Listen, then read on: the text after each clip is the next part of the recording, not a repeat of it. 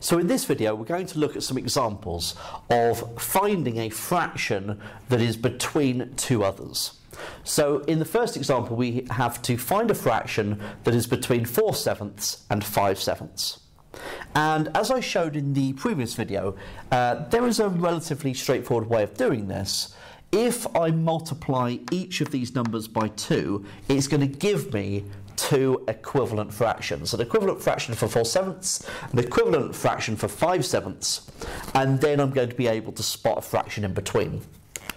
So if I multiply top and bottom of 4/7 by 2, I get 8/14. And if I do the same for 5/7, I get 10/14. So a fraction that is between these two would be 9/14.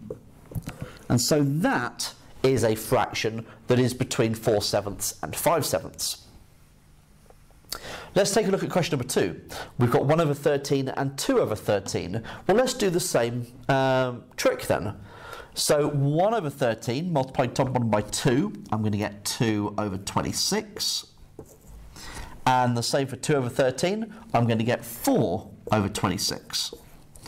So a fraction that is between those two would be 3/26. So 3/26 is a fraction that is between 1/13 and 2/13. Now, in both those cases, I multiplied top and bottom by 2. I could have done the same with 3. That would have been perfectly fine. So if I'd multiplied top and bottom of the second example by 3, we would have 3/39 and 6/39. So a fraction that is between those two would be 4/39 or 5/39. Either of those would be perfectly fine. And there you have a fraction that is between 1/13 and 2/13. Okay, let's take a look at question number 3, because in these two examples, both the denominators have been the same, but in this case they're not.